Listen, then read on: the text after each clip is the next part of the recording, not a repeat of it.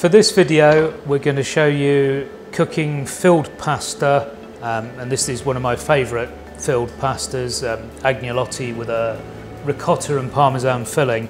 And we're just going to drop this into some boiling salted water. About 2 minutes for that to cook. We're going to make a quick sauce to go with it. This is a vegetable stock reduction, so I've reduced down some white wine and some nolli pra, some dry vermouth, and added, once that's reduced down, we've added veg stock to it and then reduced that down again. And we're just literally putting a couple of spoonfuls in the pan.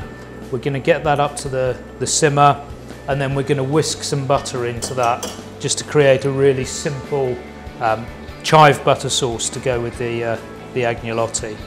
So this just needs to reduce down very, very slightly. You want about a dessert spoonful of liquid left in there, and then we'll come back off and we'll go in with our butter.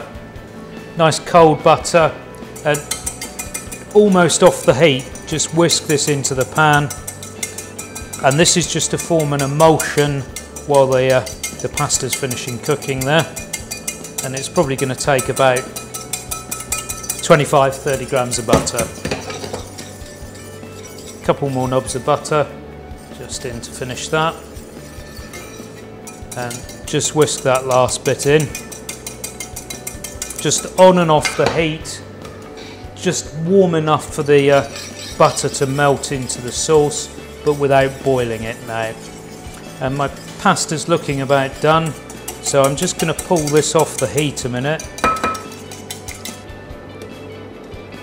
So all I'm going to do is check the pasta, just to touch it on the joints, give it a squeeze, and it's nice and al dente still, but it's not too firm. My sauce is here, so we can go straight in with the cooked pasta.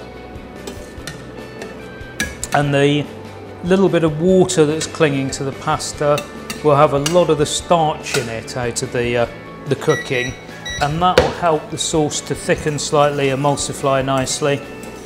And then we're just going to work that through, allow that sauce to cook into the pasta just for a few seconds.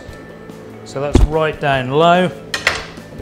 Don't want it to boil really, so I'm just going to push it off to one side.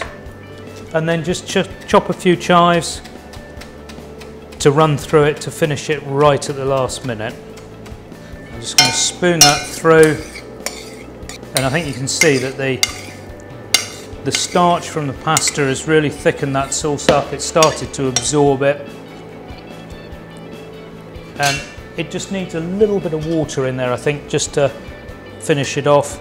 And that's why we keep the pasta water, so you can use that to adjust your sauces.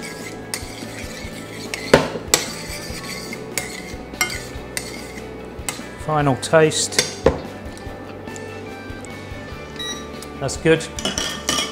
That last little bit of salt has just brought the acidity out a little bit more, and we're good to start plating up.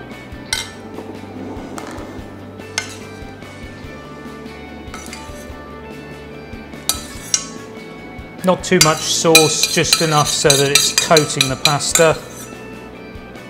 Last little bit in there. And that's our ricotta and parmesan agnolotti with a chive butter sauce.